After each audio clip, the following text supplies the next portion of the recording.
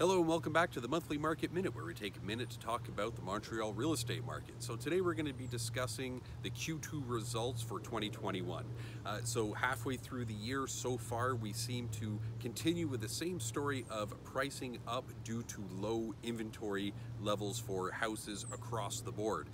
But good news is that overall, what we're seeing is an increase in housing starts for single-family homes and condos. So that's great news. Long term, that's really going to help with the inventory problem that we've been having, giving more potential buyers options and more homes to choose from, which in turn should long-term alleviate that pricing increase that we've been seeing.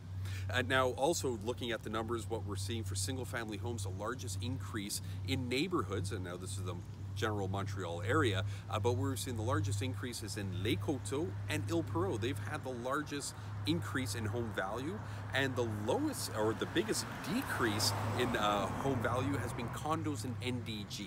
So that is quite interesting, I find at least. Now also now that we're moving into the fall market, believe it or not, it's not far away.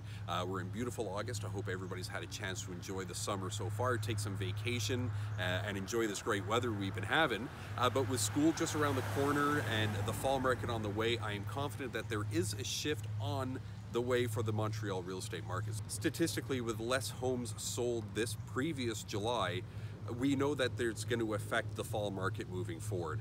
So we'll keep an eye on it. And of course, if you have any questions, comments, feel free to comment directly to this video, and I'd be happy to get in touch with you to help answer your questions. Have a great rest of the summer, and we'll see you very soon.